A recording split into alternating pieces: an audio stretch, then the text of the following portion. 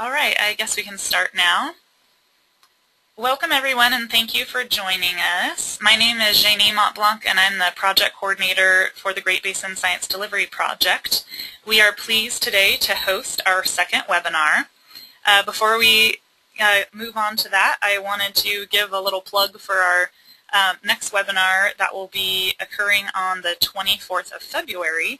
And Steve Bunting from the University of Idaho will be giving a webinar on changes in fuels across the western pinyon-juniper woodland successional gradient and implications for effective use of fire treatments.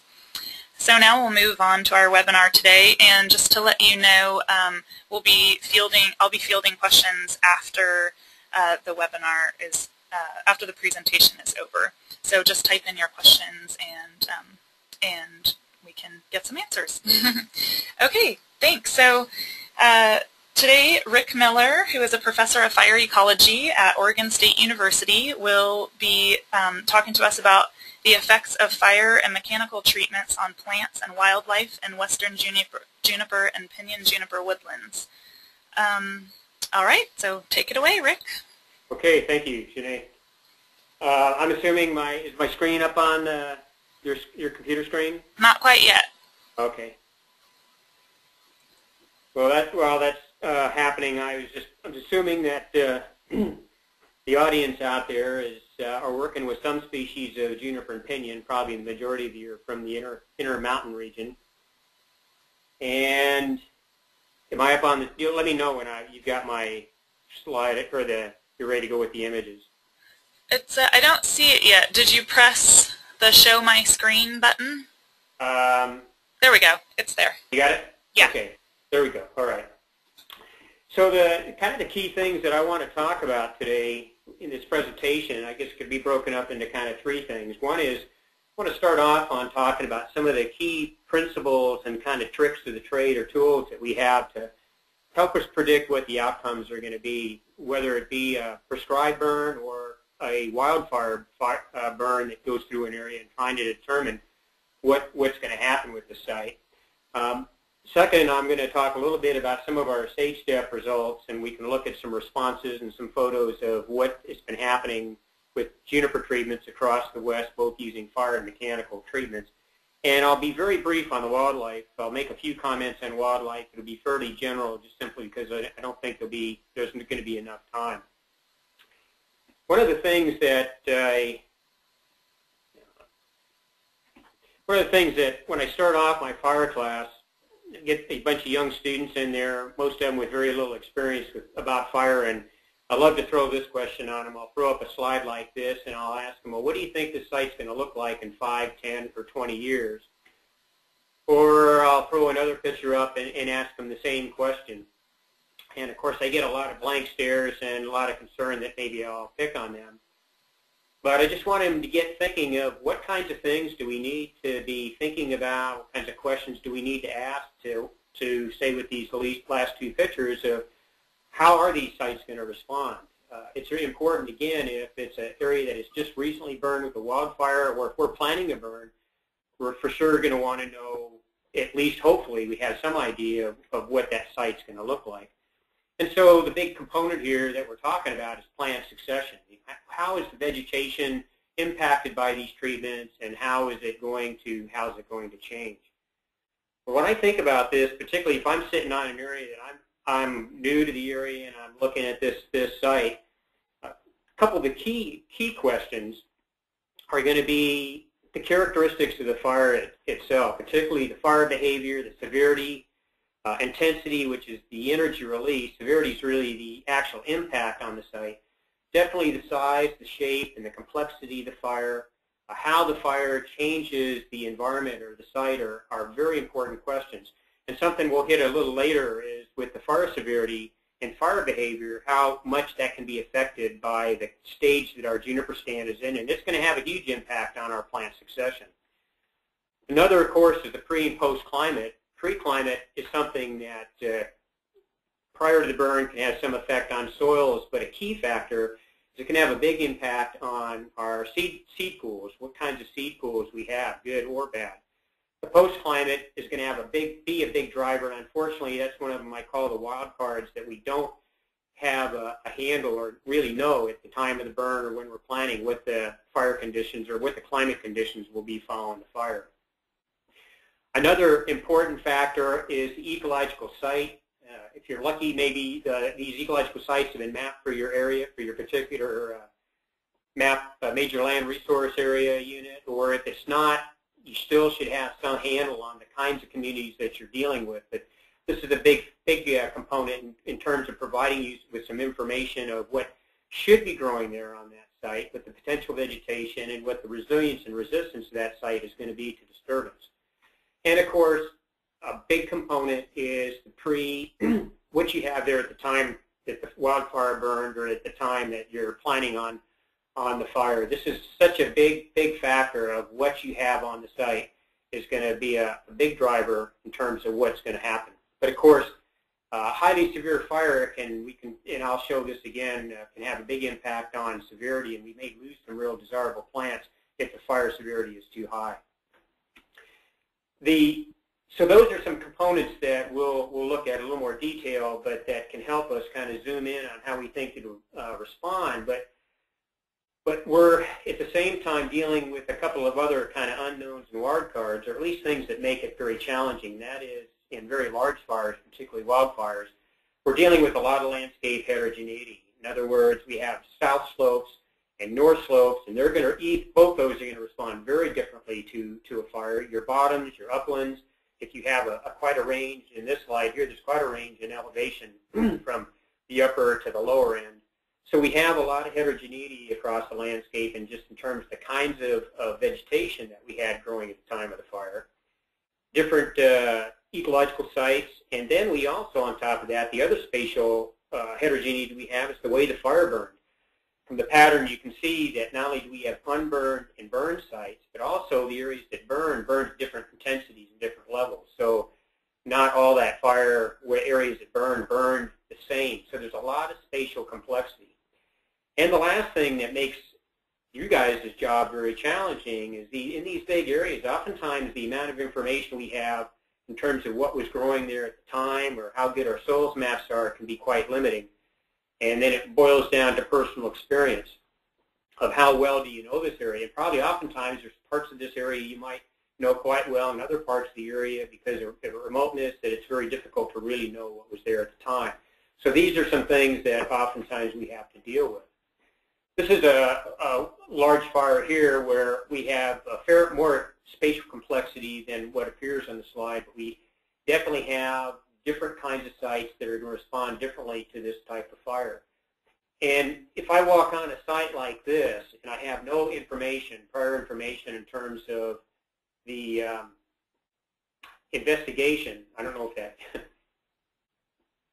are you guys picking up a lower bar there, Janae? Yeah, it just disappeared.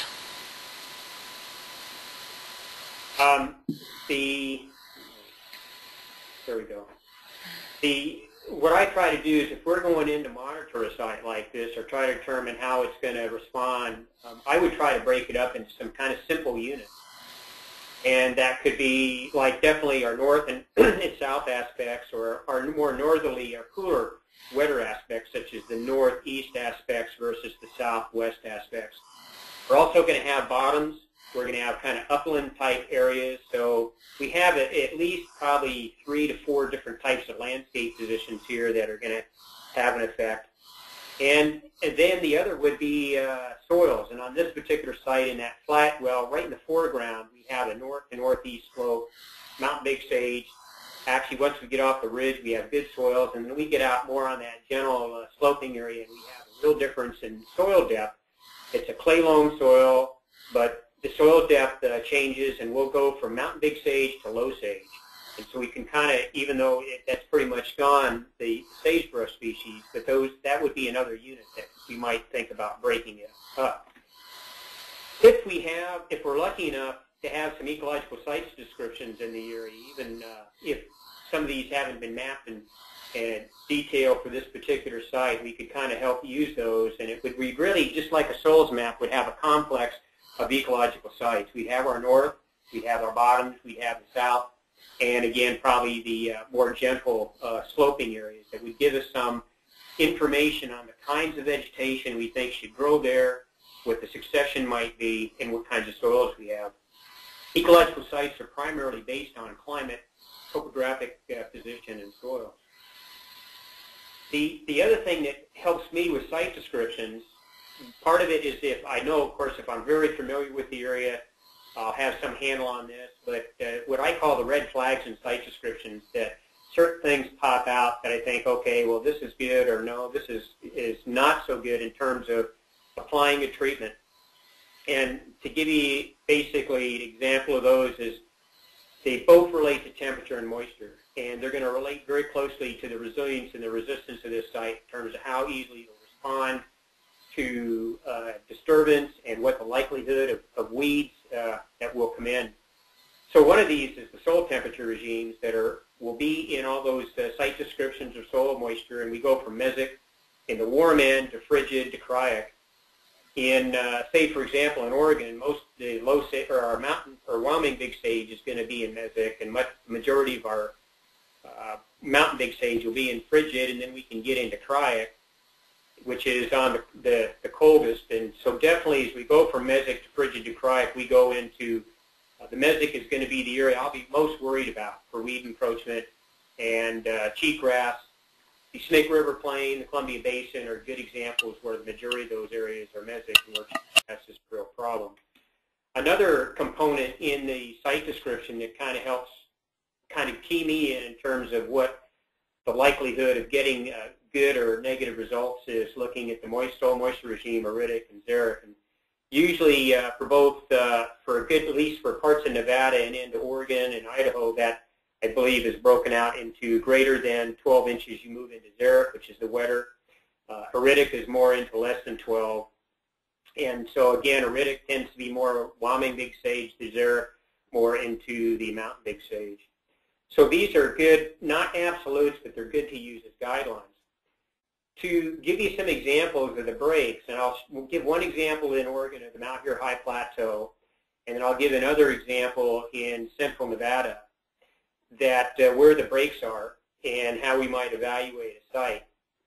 In Oregon, mesic is usually typically mapped as areas that are less than 4,000 feet in elevation with a plus or minus 500 feet. And that plus or minus depends on whether it's on a south or north aspect.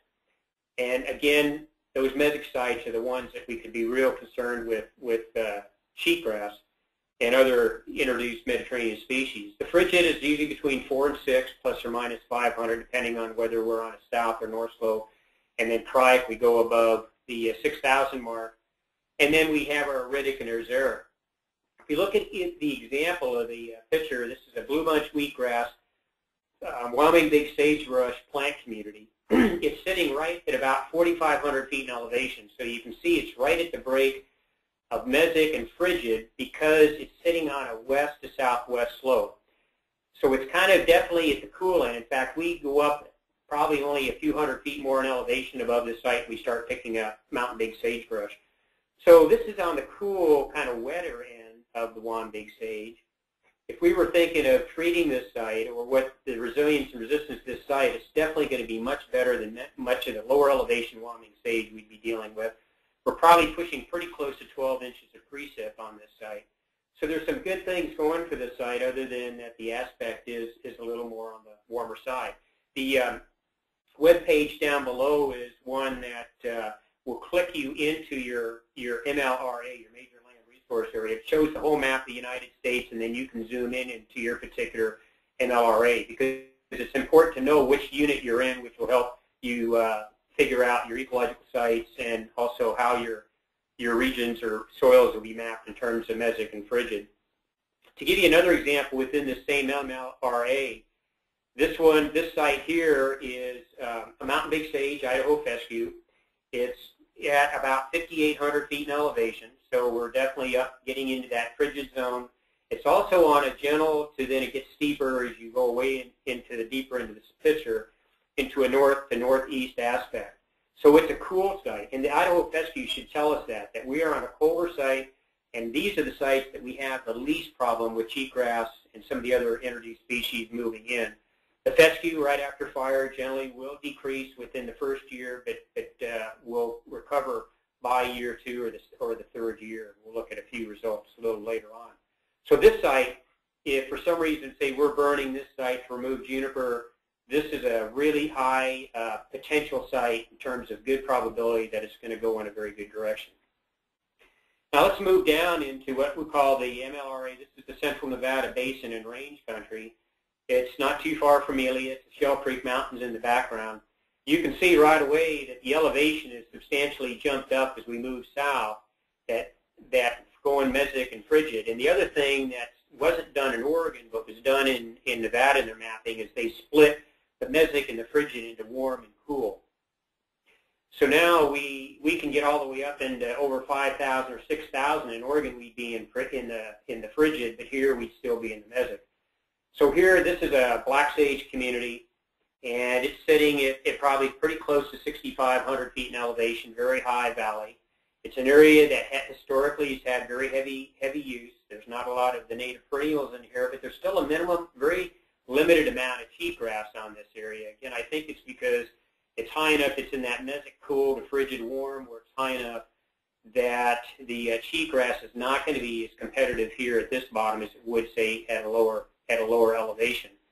Precip-wise, it's less than 12 inches. And so this site here, it's going to be a tough one for restoration and in terms of seeding success because of its lower precip. And again, we get down to setting some priorities and looking at some of the limitations of a site. We look at one other site in Nevada. This is one of our sage step sites here.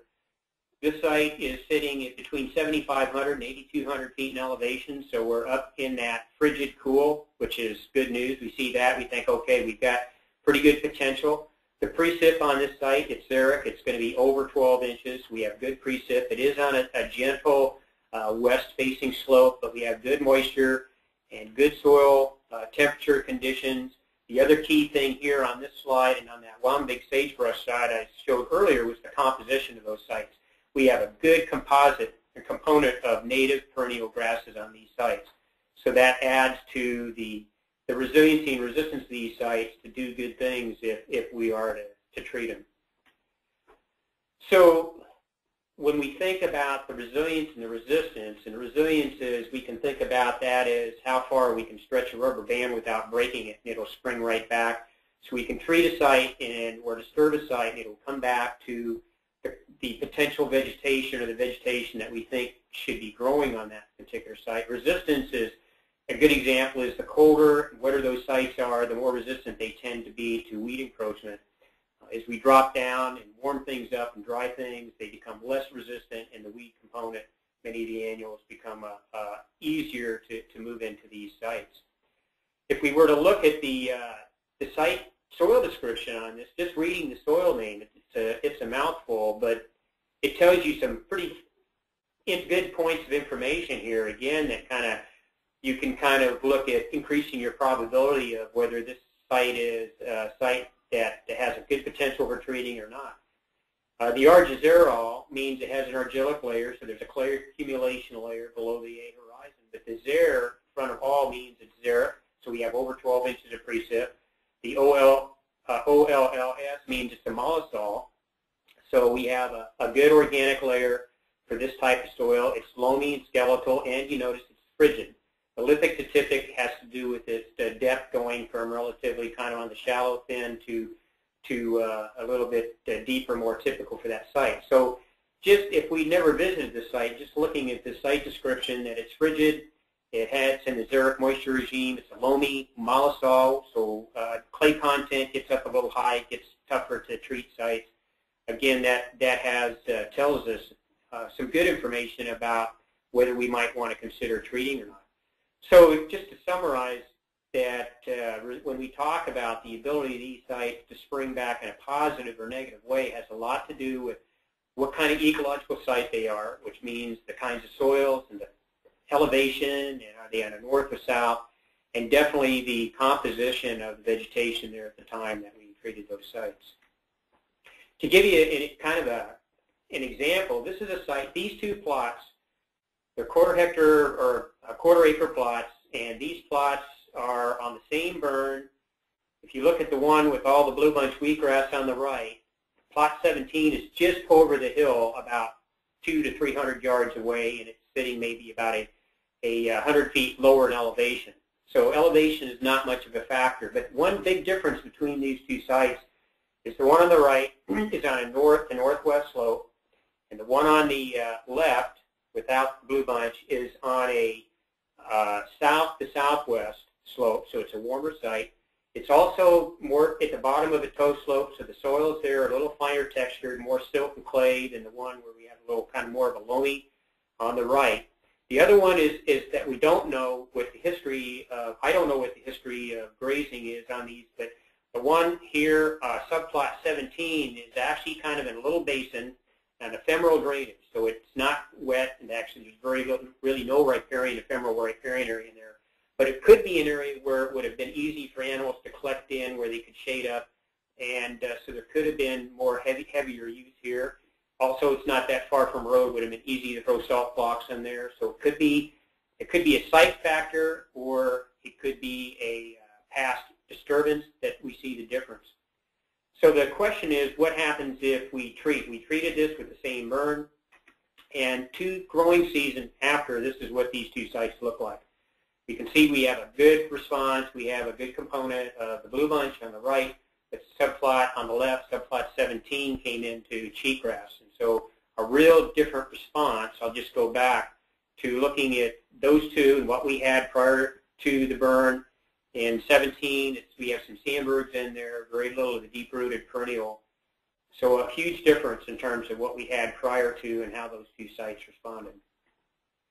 Okay, another point that I think is real important, and I've just been battling on a couple of papers with that have been written that basically their premise was that fire has really not played much of a role in woodland expansion, but the problem that these scientists had is they did not separate out. Were they talking about old growth or persistent woodlands or newly expanded woodlands? In many cases, they were talking about the old woodlands and extrapolating to the new expansion. So another issue is with managers. If they're talking, we're going to go in and restore an area, and so you start going in and you're burning and cutting trees that are centuries old, it's going to be hard for the general public, or particularly the environmental community, to say, well, wait a minute, what do you mean restoring when you're cutting these trees that have been here for hundreds of years?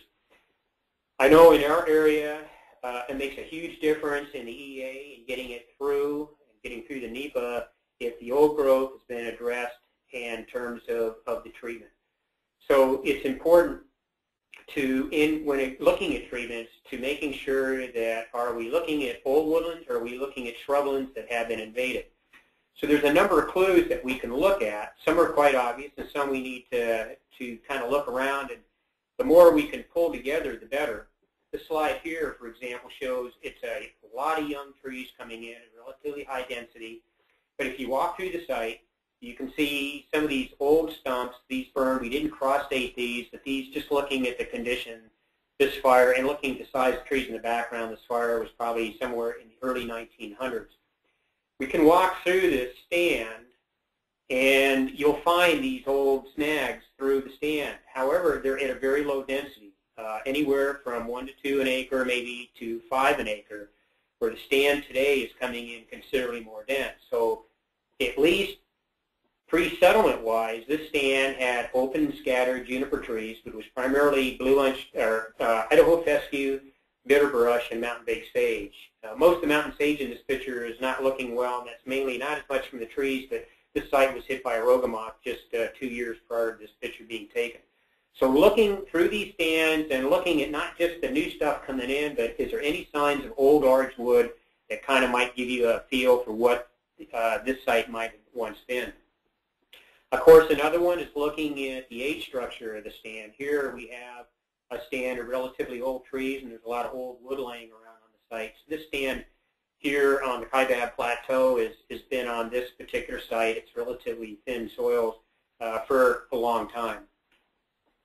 The nice thing with the country that we work in is that old wood lasts for a long time. In this picture here, you can see here's a snag still standing, and we cross-dated this, and this tree died in 1600 AD, and it's still standing. So So we can easily go through and kind of determine what the age structure or what the structure of this community has been for the last several centuries. It's also important to look, if you're scrounging around, to look at where are you finding the old stuff. For example, in this photograph here, this is a very, very old piece of wood, considering its condition. And it's centuries years old, and there's a number of pieces all along this rocky rim.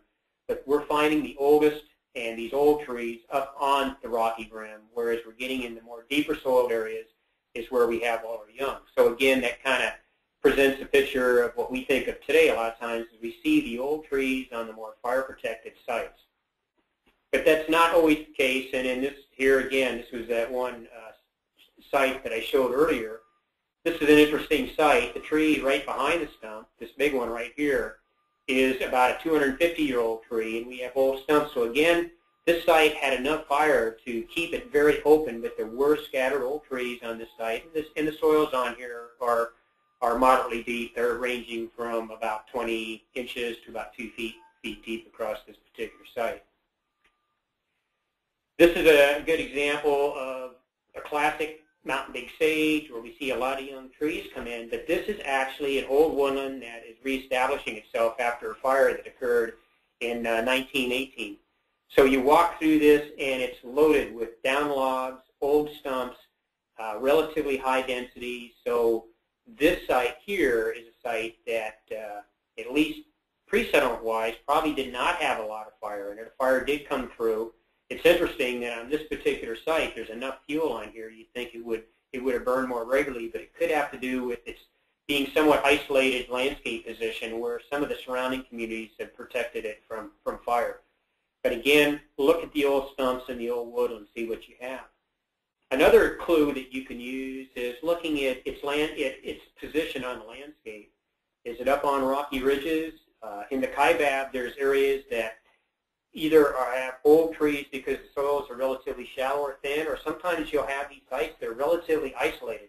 When you think of fire, a lot of our fires are relatively small, but the fires that really burn the most of the acres are the big fires, which are a small minority of our fires are big, but they account probably for over 90% of the acres burned in the western U.S. every year. And so fire is a landscape process, and if you have an isolated plateau with a bunch of old trees on it, it's probably because that site has been relatively isolated and you'd have to have a direct lightning hit on that plateau to start a fire. You would have less of a chance of fire moving in from an adjacent site. So landscape position can make a difference. This is quite a difference in age structures. You look at this, and boy, you could map the soils on this slide just looking at the age structure of the trees. In the foreground, you have these small sapling-sized trees that are probably 30 to 40 years of age, and we've got mountain big sagebrush growing. This probably actually burned, but then you can see as you have the older trees up above that are probably more in the 60 to 80 range, right below the ridge top, thinner soils, and obviously what probably happened on this site is the last fire that came through burned the area right where you have the younger trees that have come in since the fire, but the soils were thin enough that most of those trees above it survived, and so the fire really didn't move up into that. But it shows you the effect of landscape position. And where do you have the old trees? The old trees are up on the rim. There are some young trees up there, but all the pre-settlement trees in this photo are up on the ridge and up through this whole basin. That's where they all occur. Everything down below are young trees, so again, indicating that there probably had been fire had played enough of a role to keep the trees from moving down slope into the deeper soils. The question here, this is down in California, that if you're looking and we were on a tour and there was one person from an environmental community saying, well, you look at these sites, how do you know this is not reestablishment? Is this really encroachment into a new stand? And part of it, again, are some of those tips that I mentioned. Look and see where the old stuff is and what kind of site is it. And this landscape actually has both. It does have open stands of old trees that are occurring on the thinner soils, and 95% of the time those trees are occurring where you have low sagebrush. In the foreground, this is where we have deeper soils, we have bitter brush, and there's some short-growing mountain big sage. These soils are probably more on the shallow but just deep enough for mountain big sage to be growing. But this is where we have all our young trees. So again, the older trees are growing on those thinner soiled sites, but where the trees are coming in the highest density are all young, no signs of old trees, and they're coming into these deeper soiled communities on this particular landscape. I think this is the last example here. This is a site very, very productive. You can just tell the soil that these mountain big sagebrush plants are about 3 to 4 feet tall. They're good size, very dense. We're in a high precip zone here, pushing 16 inches actually. Here we have deep mollisoils. We're not very far from the ponderosa pine. You can see a ponderosa pine sapling coming in on this site. So this is a very productive site. We don't find any old trees or signs of old trees on this type of site here. And again, these are guidelines, and this means that if I were to say that, I'm going to be right most of the time, but not all the time. There's always going to be the exceptions. And we get some sites that I've seen where we'll have old trees on deep soils, and I'm not really sure why they're there, but they will. So basically, you're just really trying to narrow it down to increase the odds on where you have a pretty good handle of what should be there and what likely will come in after, or depending on the length between the fire interval.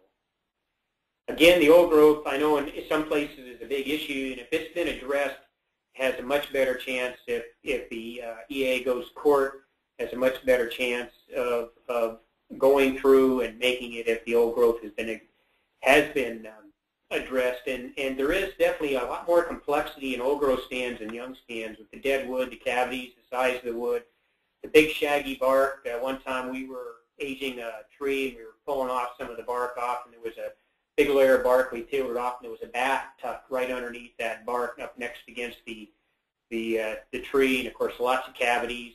Our cavity nesting species increase significantly, many-fold over young juniper stands, so these can provide some pretty important wildlife habitat. The other thing I want to address has to do with the phase and stage of woodland development, because it's a huge factor in terms of influencing the response that we are likely to have occur following a burn, and we'll look at some pretty good examples of that. This would be a kind of a classic. We have our stages broken in. They're just kind of conceptual, 1, 2, and 3. This would be a 2, where the shrubs are still a very important component in this site. They're having influence on competition and soil nutrients and energy. But the trees are also having a major impact. We still have a pretty good grass component on this site. And early phase 1 would be where we have a lot of young saplings or small Christmas trees that we have here in the foreground. The shrubs and the grass component would be the dominant vegetation, having the dominant role on the ecological processes such as the water cycle, nutrient cycling, and energy cycle. And then we move into a site that's still not at full canopy closure, but it's getting very close, and this would be phase 3. We're starting to see a lot of mortality of our sagebrush. We're losing some of our perennial grasses. We're starting to see a tightening up of the leader growth on the trees, showing, particularly the smaller trees, showing that the site is approaching full capacity. You can see our fuel loads are changing. It's going to make it very tough for burning a site like this compared to something like this site here. And the seed pools are going to be changing, and it's going to make it more difficult to restore the site and more costly. In terms of timing, some of you might have seen this. These are a pair of Robin Tauscher slides down in central Nevada in the Shoshone Mountains, and we'd have a classic kind of phase 1, phase 2 taken in 1973. And within a 34-year period, we've shifted up one more phase. And so suddenly we've gone from a site, phase 1, easily treatable, lots of seed pool or seed source from our native understory species there, and suddenly going into something where the tree now component is closing in very rapidly, and probably within another 10 to 20 years, it obviously will be into what we would call a phase 3. One of the keys when we're looking at stand closure rates is that this is for western juniper, but I know there's some old work by Cottom and Stewart in Utah on Utah juniper where they make a statement that in about a 50-year period, they noticed that the trees kind of seem to hold their own. They're kind of coming in slowly, but it seems like from about 50 years on is when they seem to really kind of take off. And Robin Tausch has said he feels that's a pretty good number for much of the Nevada country. And what this is showing is the growth rate of a canopy expansion. So you can see for western juniper, the rate of canopy expansion really increases as we get out to about that 45, 50-year period. So they're putting down a lot of roots. Their canopies are staying relatively small for the first 35 to 45 years. And then all of a sudden, in the next 10 or 20 years, you're going to see more expansion, more rapid rate expansion, just because the canopies are expanding more rapidly than they did in the first few decades of development. This just is kind of another figure can be used as a tool to figure, well, how long is it going to take as we move from one phase to the next, which makes a big difference in the way we're going to or be able to treat the site, whether we use fire or some issues or problems we'll have with cutting. And you can see for what the top line is there, where I get the stand closure arrow coming down to, that would be for a more productive wetter site. And then the lower, smaller dash line at the bottom would be for a drier site. So basically, what it's showing is that we typically find on these drier sites, it's going to take at least 120 years for that site to start finally closing in on those dry-end sites, again, for western juniper. If we come up to a wetter site, we're finding that we're moving into pretty tight, complete stand closure within 75 to 80 years. A lot of it will depend down here at the bottom what our tree density is and how quickly they establish. And again, this is kind of just used as a guideline, and it could take longer depending on if we have low establishment rates in here. It could take over 100 years to close in. But usually right in this period, right in here on these more productive sites, around 60, 70 years, we start seeing a real reduction in tree ring width, which is showing that the trees are starting to compete with themselves. And when they're starting to compete with themselves, pretty much our shrub component is in a major nosedive, and we've lost a high percentage of our sagebrush. So it kind of gives you a handle on the rate. The tough thing with when we get into a situation like this, now here's a site that has actually a pretty decent amount of grass, which means we're on a deeper soil, but it's a closed phase 3 stand. It's tough to burn a site like this because we don't have, we have the canopy. It'd have to be a canopy fire pretty much, but it can happen. This is a different site, but this was a closed woodland, very little in the understory, but actually a pretty good grass component because it was on a north aspect, deep soils, very hot wildfire. And this site, we had huge, heavy mortality on our understory species, and this is what the site looked like 2 and 3 years after the fire. We had plots in here prior to the time that the fire burned, so we had a good handle on what we had in the understory. And then the site burned, we relocated those plots, and we followed the succession. And we had over 80% on this particular site. We actually had close to 99% mortality of our grasses. We find when we burn phase 3, John Bates has also done a fair amount of burning in phase 3, finds that we both find we're getting 80% or more mortality if we get a fire in these kinds of situations. This was the same fire. This is on Juniper Mountain, same fire, and it could have occurred in a different part of the day, maybe not quite as hot, but we were, in this particular area, the stand was more open, definitely more of a phase 2 stand, more open. You can see the needles that are present still on the trees, so it tells you the fire wasn't near as hot as it came through here, and we had over 90% survival of our understory species on this site, compared to just around the corner downslope where the fire hit. We burned much hotter in a denser stand where we had just the reverse. We had less than 10% survival of the deep root perennial grasses in many of our forests. So that burning in, if we're doing work in that late phase, that's a problem. This is a wildfire that occurred over in the Stansbury country in Utah, and it's a open stand of juniper, phase 2, blue bunch wheatgrass in the understory. And again, it burned under wildfire conditions. It's not a prescribed burn, but blue bunch wheatgrass looks really good on this site year 2 and year 3 after the fire. So there was limited, we didn't have any plots in here, but just looking at old crowns and things, there was a very small percentage of mortality that occurred on this site. The other problem, of course, we get into restrictive layers where we can lose our major understory component and we lose our fuel. So the only way we could get really around this is with cutting. What happens when we get these restrictive layers, this site here has a cemented ash layer 18 inches below the soil surface, and you can see it just compresses all the juniper roots. And you see that thick mat. It almost looks like a Sandberg's bluegrass sod, where you have this thick sod layer, very dense roots, and it takes out most of that understory. And so we're looking at a very low potential for a good response if we go in and treat something like this that's we've lost so much of the understory and probably had a fair amount of erosion on this site. Okay, so we'll shift and just take a look at a few of our SAGE step results and see how it fits into some of the things that we've been talking about. This is looking at both where we did nothing, we had the mechanical, where we cut and left the trees, and we did the burning. The sites are located across the west. We had 3 in Oregon, 1 in California. We did have 1 in Idaho, but the Western Watershed Coalition slowed us down, and we weren't able to burn until it got through the court case, and then they allowed us to burn, but it was November. And as you know, it's kind of really difficult to burn in November in this country. Nevada and Utah are our location for our other sites.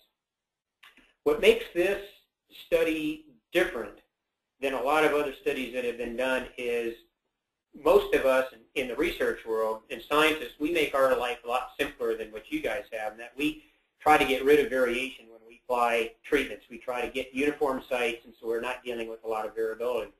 But when you guys are burning chunks of 1,000 acres or 10,000 acres, you're burning across a lot of variation. And so with this study, that's what it's forced us to do, is we're burning across a lot of variation, both on site and then plus looking at the results across the big region just to see, well, what are the trends and what seems to be holding up and what's consistent and what might be different across these sites. So we're dealing really with a lot more types of variation that are going to be done at a management scale and a management level that most of you are going to be working and dealing with. We burn these sites in some cases. To get them to burn, we had to drop some trees the year before to get a little fuel to carry the fire, and then we also cut and drop these trees.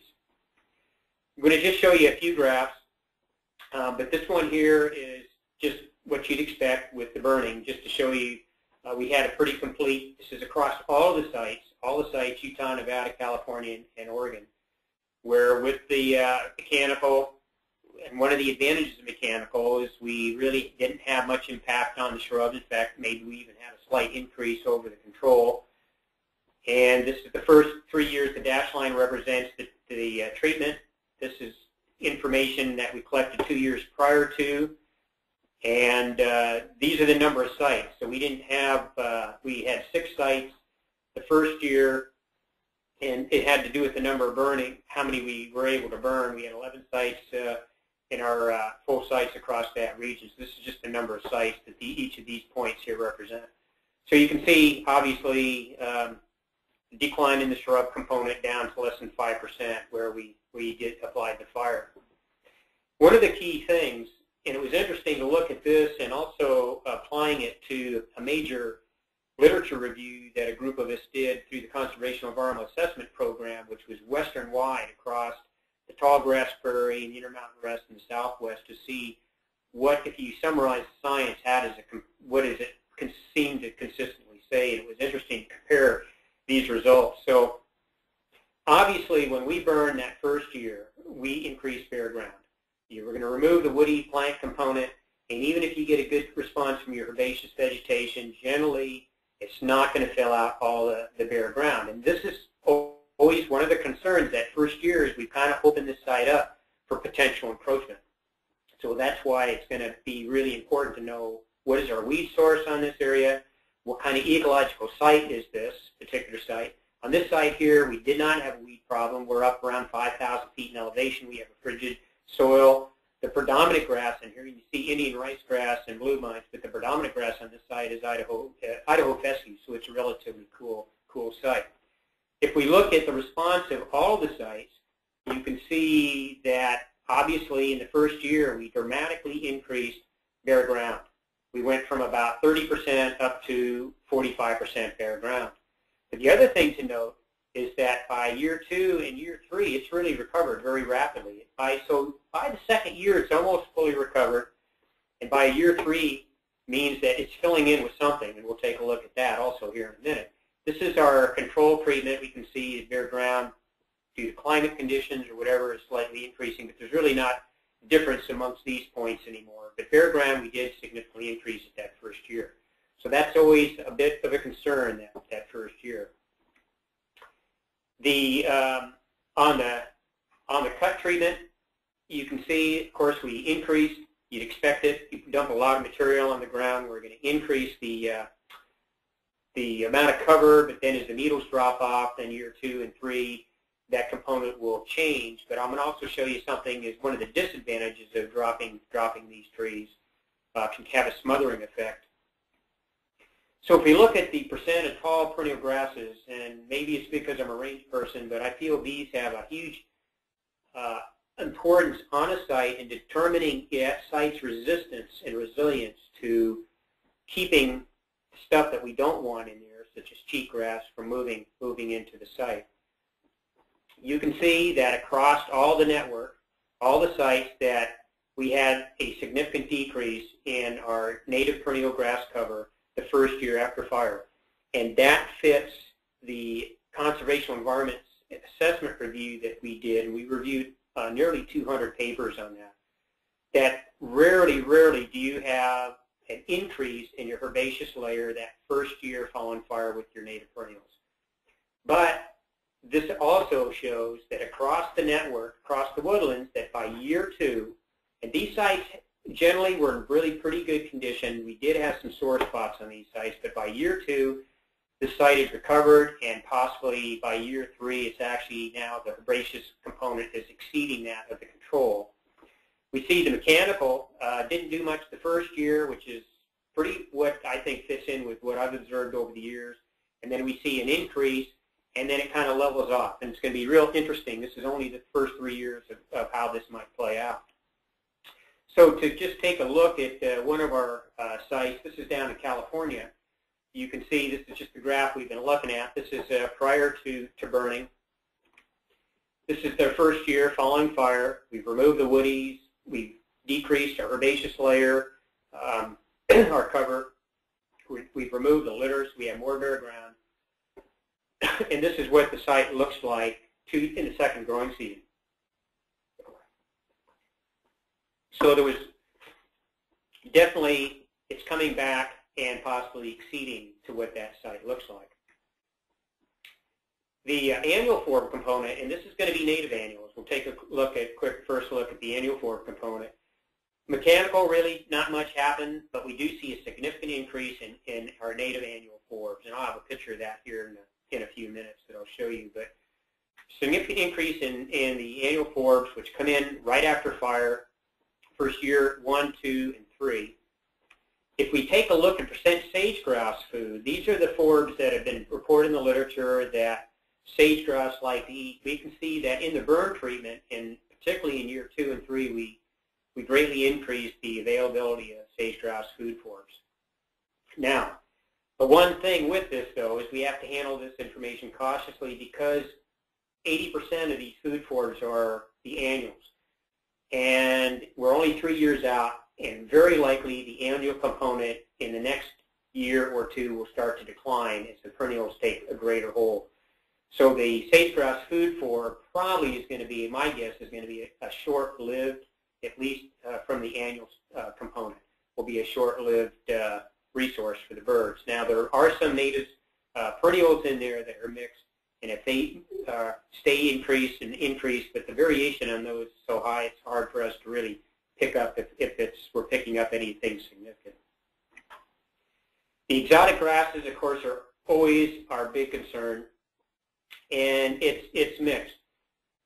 This is one of our sites, and I'll just show you. This is kind of what you'd expect in a way. Is well, right after we really didn't, that first year we did not see an increase. You see a major increase in, a very rapid increase in that exotic grass component is if prior to the burn, that's our major component. If it was a minor component, oftentimes we don't see a big expansion in the first year.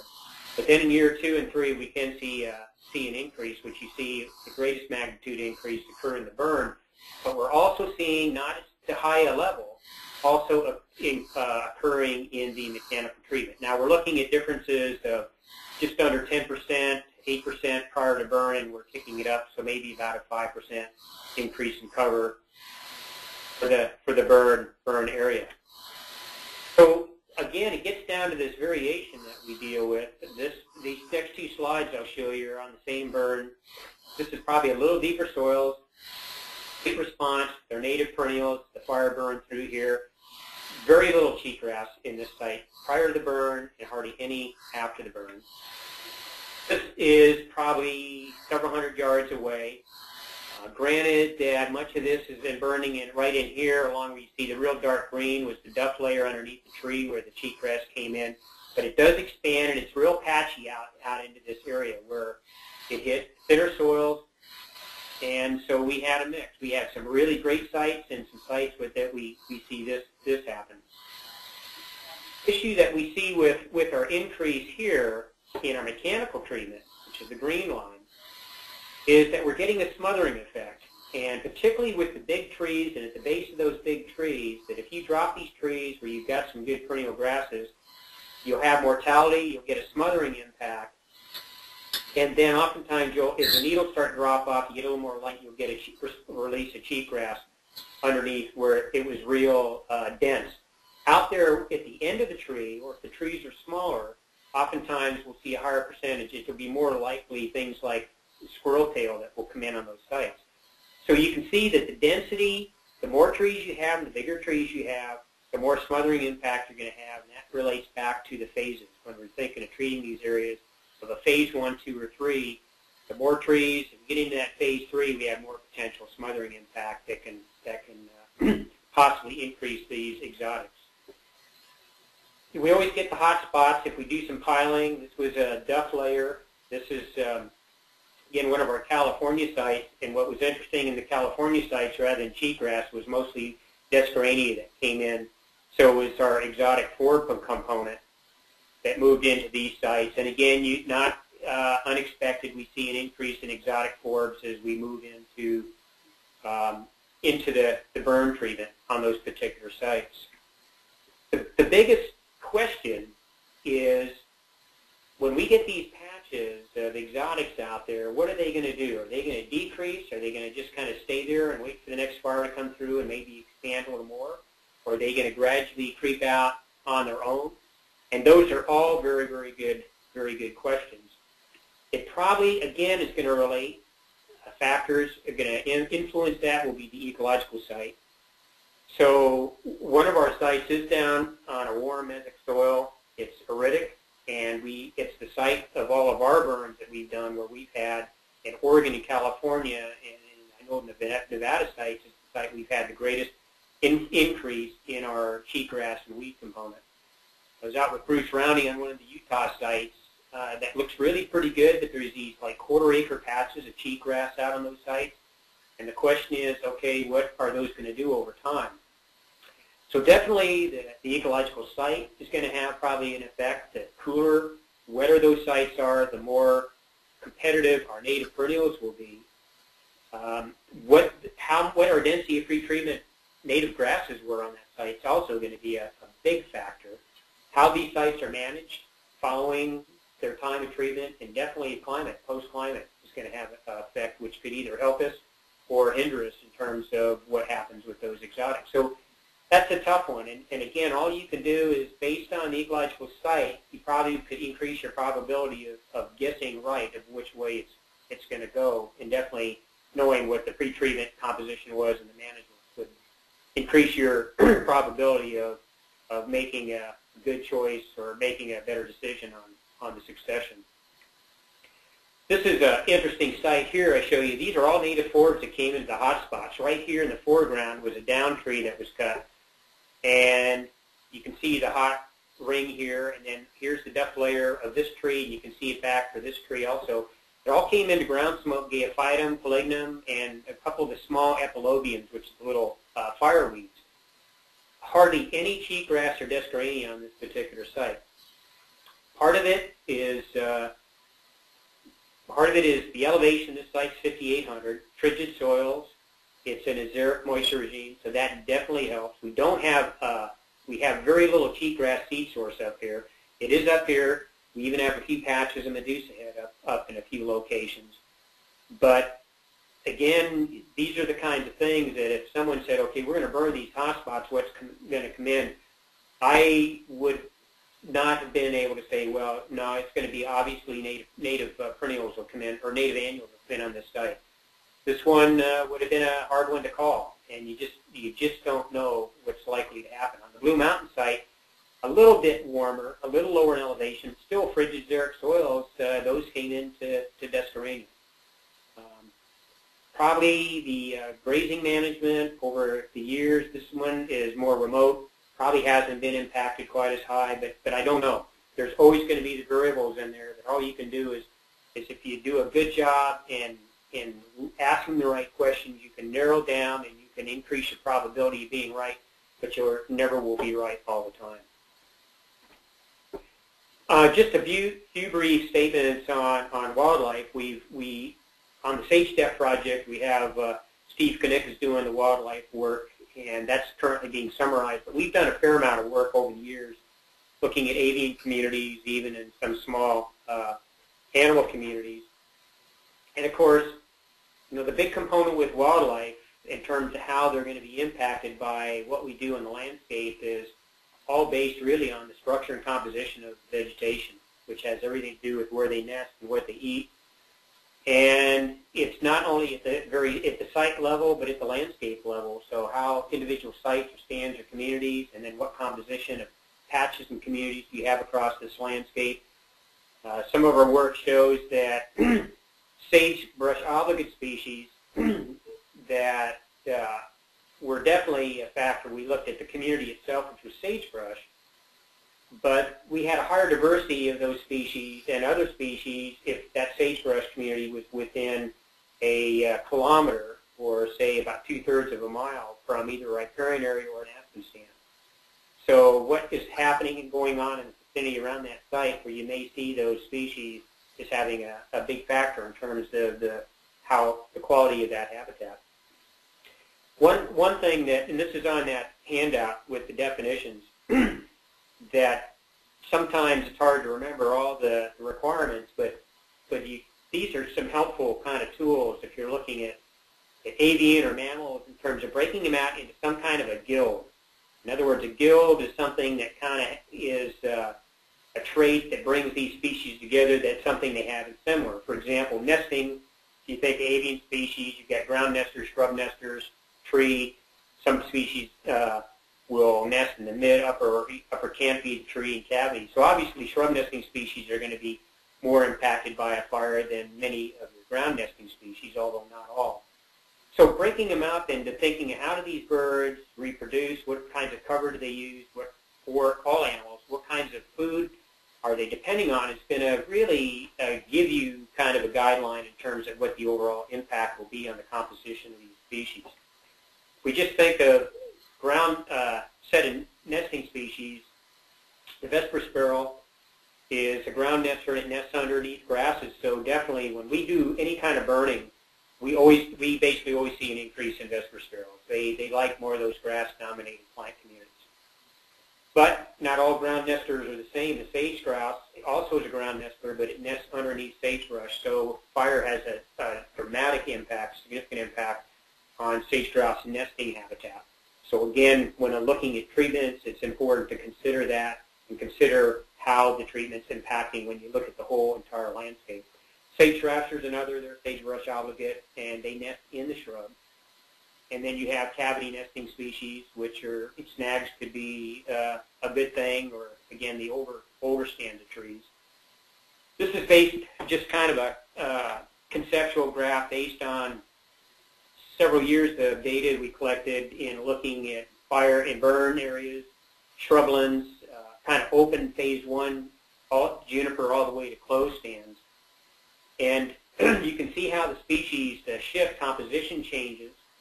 The other thing that, if you look in the middle of the graph, here we have several four sagebrush obligates actually. The green-tailed towhee, brewer sparrow, sage thrush are all sagebrush obligates. But you can see they have different tolerance levels to juniper and also the burn. The brewer sparrow will see lower numbers of brewer sparrows in grasslands, adjacent grasslands. We do the shrubland, but we'll still see brewer sparrows out there feeding in those areas. Where sage thrashers and sage sparrows we rarely see out in the burn areas. The brewer sparrows also don't seem to mind having a little bit of juniper in the neighborhood as long as there's shrub cover in the understory. But the sage thrasher is very sensitive to juniper presence, and the sage sparrow is a little less sensitive but more sensitive than brewer sparrows. Green-tailed towhees actually like to use the juniper to perch in along the edge, but they'll oftentimes be working the edges of the sagebrush. So I know some of the old literature talked about juniper woodlands, that sometimes your juniper woodlands can have the highest diversity of wildlife species, and so that could be taken as a good thing.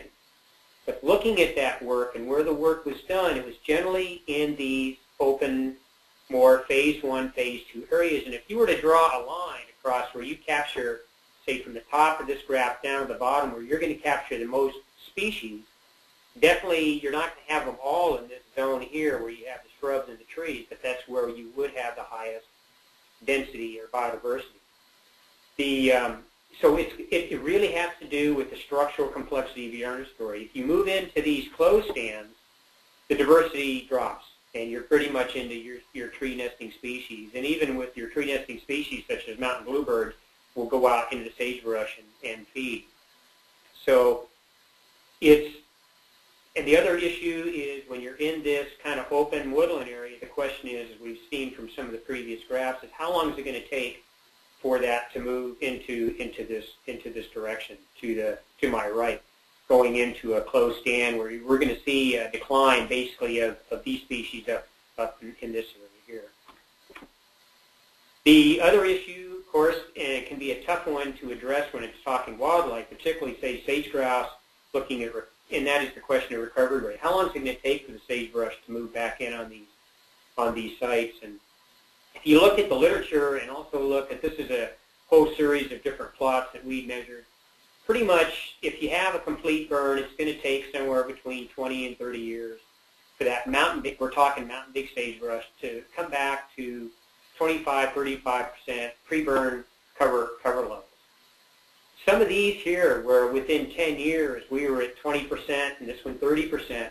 All of these were fires that were very complex, a high degree of complexity were there, real mosaic. Seed source close by, and so those stands recovered very, very rapidly. It was amazing to go back on those sites, and you could almost hardly tell, other than the juniper snags, that those sites had burned because of how mosaic. You get these areas out here. We have these areas, these two sites here, occurred on an area where we had a very large burn. Sagebrush seed disseminates only a few meters from the plant. They don't wind blow. They don't go very far. So these are sites here that we had very likely, if we had a seed pool, that seed germinated, but we had poor weather conditions following the fire. Those seeds germinated and did not establish. And so suddenly we lost the seed pool, so then the only seed available, these were very large burns, where the only seed available was from the edge. So they took a very long time to establish. So the seed source and what happens the first 2 or 3 years following a burn is a major component and very important in terms of determining how quickly that sagebrush will come back in following the fire on its own. And it's going to be dependent on that seed pool, which is probably good for 2, maybe as far out as 3 years. But after that, it's either germinated or seed viability is lost, or it's germinated but it didn't establish, or we've had some seed predation by insects or small mammals. Then it's going to be totally dependent on the outside edge. So just to summarize then, that when we're thinking about these large burns and how we might try to restore them, or if we're talking about prescribed fire, thinking about the ecological site, or if you don't have that ecological site information, use your best experience and knowledge or local knowledge of what do you think should be growing on those sites. Wet grass, for me, if we've got Idaho fescue, that's a great component telling me these are cooler sites, wetter sites. and that my potential is going up. I have less chance for weed encroachment. But what do you know about the elevations? And I know Jeff Rose, I was talking to him recently, fire ecologist over in Burns. He said, boy, we burn a large area, and our north slopes and our south slopes respond so differently after a fire. And oftentimes those north slopes will look great, and those south slopes may not look so great.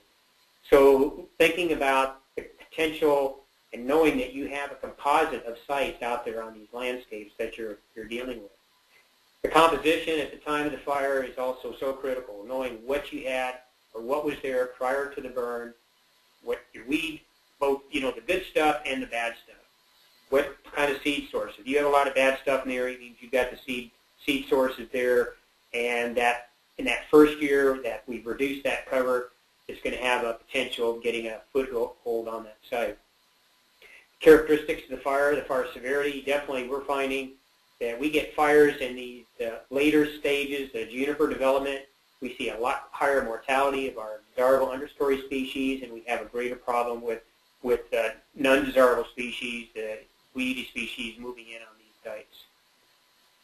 Climate following treatments, something we cannot control, but we need to be aware that it's going to play a big role in reestablishment, particularly of things like sagebrush on these sites.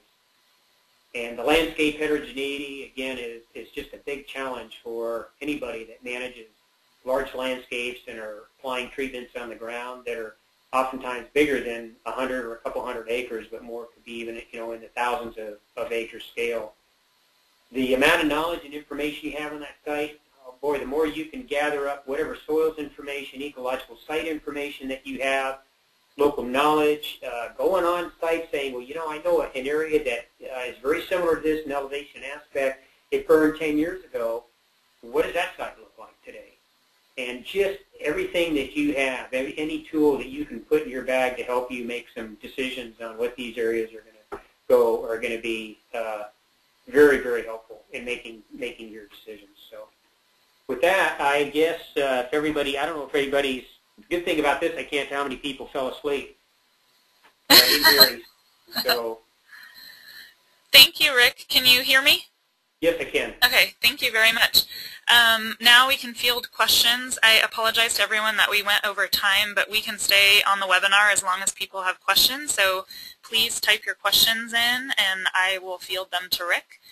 Also, just to let you know, in 2 days, the GoToWebinar system will automatically send you a link of the recording of this presentation. So I wanted to let you know that. And I think it also will send a brief, 3-question evaluation. So any feedback you have for us would be much appreciated. Okay, thanks. The first question I have is, and I apologize in advance, I'm probably going to pronounce people's names wrong. So the first question is from Sarah Lovetang, and the question is, are there other weedy species that are a problem? What about Ventonata dubia? Oh, Ventonata dubia is one that's been a real problem up in Washington. And I don't know, it was probably 15 years ago, a friend of mine, forest ecologist Charlie Johnson, made a statement. I was wondering, he would map a lot of that country. He was wondering if I ever ran into Ventonata dubia. And I said, what is that? I didn't know what he was talking about. And all of a sudden, we are starting to see it. In Oregon, over in the Stinking Waters, we're starting to see it. So it's one of those that at this point, I haven't seen Ventonata dubia in large abundance coming into burns like we see things like Medusa head or cheatgrass. But it's, again, one of those that, boy, we really need to watch it, because it's one of those, is it just because the seed source isn't quite there yet? Is it because it's not as well adapted, maybe as cheat or Medusa head, or it just is a matter of time? And so Ventonata dubia is one that, yeah, I'm kind of worried about it, and I'm going to be real interested to see what that thing does over time, because we had a lot of weeds in the past that were small problems to begin with, but then became huge. And I'm sure that there are some, there's some thistles that can become a problem. Some of the biennial thistles, though, can come in, and then they pretty much fade out. Some of our rhizomatous thistles can be an issue. I'm not as familiar with the Colorado Plateau and some of the weed issues that they have down there, but I know Robin Tausch talks about the cheatgrass definitely being a problem with a lot of the pinyon-juniper sites down in Nevada. And, you know, there are knapweeds. We have not, at least in Oregon, in northern Nevada, California, I haven't seen a large amount of knapweeds moving into the pinyon-juniper yet, which and we've done work up in Montana, up in some Doug fir sagebrush areas, and wow, what a different story it is up there where the knapweeds are really moving out. White top is one we've seen spotty, but at this point I don't know. It's not a big problem yet, but it's definitely the ones that we don't think are a big problem now, we really need to watch. And if there's any signs we think that they're starting to move out, well, we really should try to jump on them as early as we possibly can. Okay, great, thanks. Ben Roberts asked a question of me. Will the link have the audio and the slideshow? And the answer to that is yes. Okay, next question for Rick. This is from Jeff Rose. Climate change is becoming a bigger issue for the BLM. How do you think that responses to burning with cutting will change? Oh, Jeff Rose. Hey, how you doing, Jeff? Although he can't respond. The big thing there, of course, is you guys are having to deal with the whole carbon issue and with cutting and burning. And we really need some better information on carbon.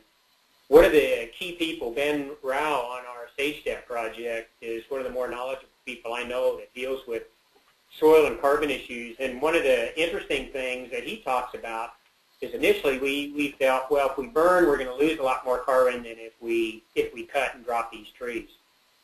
But some of the things that is, if you get decomposition going on, if these trees decompose, the carbon loss will be slower. But unless that carbon actually gets incorporated into the soil, that carbon is going to go back into the atmosphere. So he feels, and some of the work they've shown is that actually burning, you tend to, even though you volatilize and you lose a lot of carbon very quickly, the ash, much of the ash gets incorporated into the soil, so you may actually, in the long run, get more carbon into the soil by burning than you will by cutting. But again, there's very limited information on that. I know Jeff's, his big complaint is the amount of carbon that you guys are dealing with when you talk about burning is probably pretty small compared to the kind of carbon that, say, rush hour traffic in Los Angeles or Portland will blow off in the atmosphere. But it's something that I think that we need more information on. We get people like Ben that will help, at least when you guys are preparing the EA, you can have some feel for what impact are these treatments having, maybe both in the short term on carbon, but we also have to look at the long term component of carbon. So if we burn these under very hot fires, we're not only going to possibly lose more carbon under a wildfire situation, because we'll have a greater loss of the amount of wood that will be burned, but also we could have other ecological impacts on these sites due to soil loss and soil erosion. So I feel, I'm glad I'm not the one that has to sit there and try to address these issues that we really have very, very limited information on. But we have a few people, and boy, Ben, he's currently now working as a hydrologist up at the Forest Service, but he'd be a great person to have available to continue to work on these kinds of questions. Great, thanks. Next question from Kelly Reynolds. Do you have any research on PJ sites that have been masticated rather than cut and leave? We don't, but Bruce Roundy does. And as part of the Sage Step project, Bruce has been working on that. And the big thing is looking at, when you masticate that material, and what effect, you are going to have some smothering effect, which it does, but then it depends on what percent of the area that you actually cover, and that's going to depend again on what phase that was. If you're masticating in a late phase, you have a larger area masticated and not. You're adding a lot of low-quality litter. In other words, a litter that has a lot of carbon and very little nitrogen. So the breakdown, it's going to be pretty tough on the microorganisms that break down. It's like feeding them straw versus alfalfa. So the breakdown will be kind of slow and pretty tough on them. So at this point, I think Bruce, if you have any questions, he would be the best person to contact. He's at BYU, and with their mastication process, program. It's going on, but we really have not collected a lot of information. Something that we've done, not mastication, but we are in the process of evaluating where we cut, drop, and burn, or we cut and pile and burn. The advantage of the piling, of course, is then when we do a burn, we're not broadcast burning, so if we have a bitter brush, sagebrush component in the interspace, we're not going to lose that shrub layer. The concern with the burning is we're burning and we're going to have much hotter temperatures because of the duration, so we are going to get hot spots, and the question is, will those hot spots come into cheatgrass? And right now what we're seeing is, yes, if it's a real hot burn, but if we burn in the wintertime, we don't see, when the soils are colder, if we can get up on those sites, we're not seeing that quite that impact. So that's another option for looking at leaving these trees. But unfortunately, I don't really have the answers on the mastication, but Bruce Roundy would be a great contact. Okay, thanks. Kelly, I'll find your email in the registration system, and I will send you Bruce Roundy's contact information. If I can do that, I'll try to do that. Okay, next question is from Jeff Mackey. Handouts were mentioned during the presentation. Where can these be found? Oh, there was a link on the initial invitation, and you can also find those. This presentation will also be uploaded to the Great Basin Science Delivery Project's website, and if you go to the Webinars and Workshops menu tab on our homepage, you can find the definitions handout there as well. Yeah, one thing I'd like to add to that on that definition handout is I think what's important with that is a lot of times various terms in ecology are not used consistently or they're misused, and it can cause quite a bit of confusion. And one good example of that in that handout is fire return interval or mean fire return interval and fire rotation.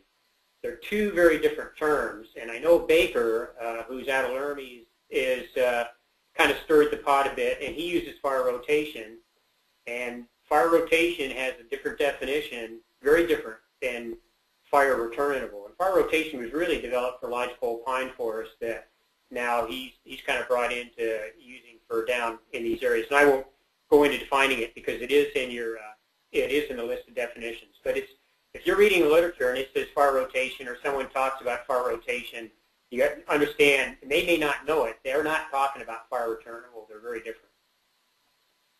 Okay, thanks. So last question, it looks like, from Jim Hammett. Historically, is there a lot of evidence encroachment of juniper into lowlands that occurred naturally, non-anthropogenically?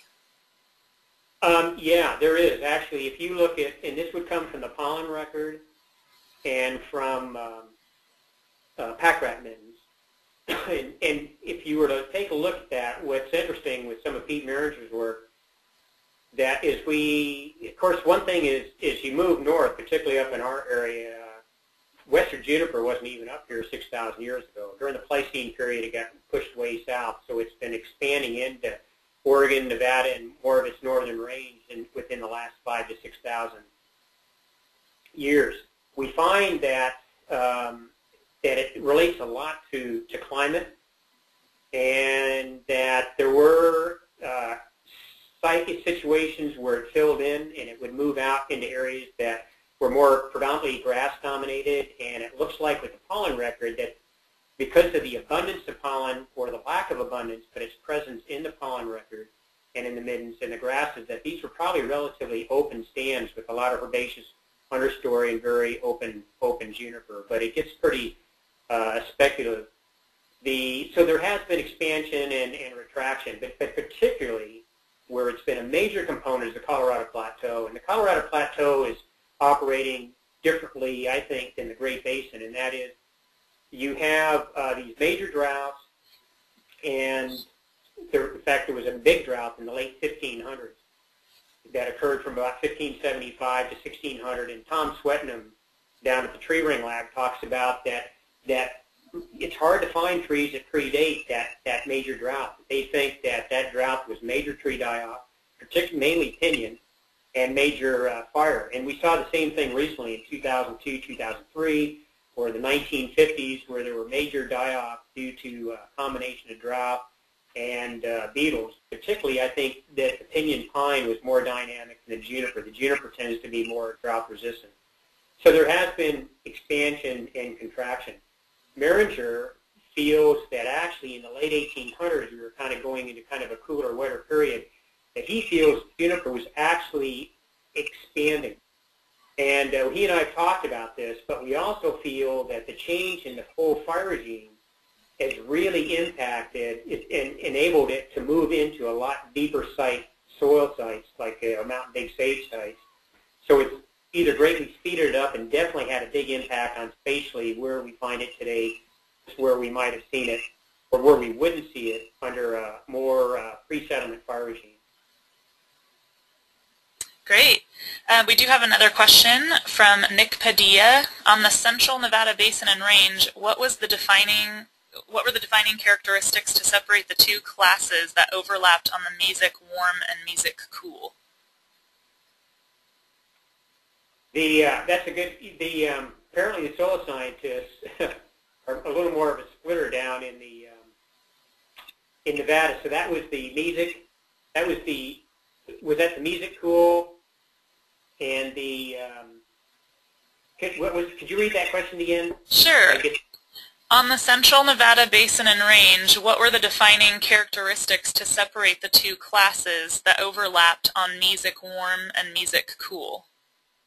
Mesic warm and mesic, okay, mesic cool. The soil temperatures are based on how many days of growing season temperatures you have in the soil profile at a certain depth. And of course, there's some information on this, but generally they're pretty much mapping that on a best guess and based on the vegetation present and kind of what experience for that particular area. So what they did is, of course, there's a lot of overlap, but the mesic warm is they have it plated at 4,000 to 6,000 feet in elevation. Mesic cool would be 5,500 to 6,500.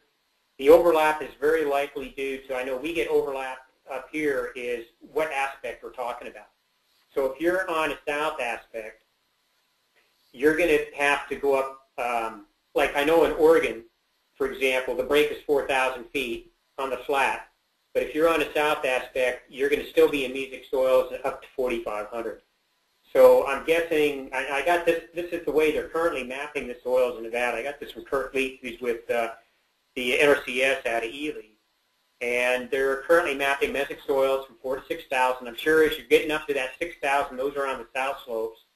The mesic cool is at 5,500 to 6,500. So that 5,500 probably would be more on your north aspects, and then as you get up to around 6,000 feet, you could be on the flat. So it all is going to be pretty much boiled down to the soil temperature. And I just like to think about it as warm. Like I do think of our mesic, like Wyoming big sage for us, most of it is in our mesic temperature regime. But I do know that, for example, in central Nevada, you have Wyoming ensis growing into some of the frigid, but probably the majority, again, of your mountain sage will be occupying the frigid sites. So that could be somewhat of an indicator, although you'll get some mountain or Wyoming sage sites growing up there right at the edge. If you're getting close to Wyoming sage, that probably are going to be on that more cool end of mesic or on the warm end of frigid. That would be a good thing to talk to some of the soil scientists that are doing the mapping. If you're working in the Nevada, Central Nevada area, Kurt Leach is one of the major guys doing a lot of the mapping, and there's a few others that can help break out and what the soil characteristics are that they're looking at when they map those. And then again, these are only guidelines. They're not absolutes, and so it's good to be thinking, what would you think would you be mapping as mesic or frigid on your particular area, and where are you seeing the weed problems and where are you not seeing the weed problems? Great. Okay, well, that was the last question that was written to me, so thank you everyone for joining us. Thank you very much, Rick, for your presentation. If you have any further questions or comments, feel free to email me, Janie, or you can also email at my webinar alias, which is Paula Nasiatka.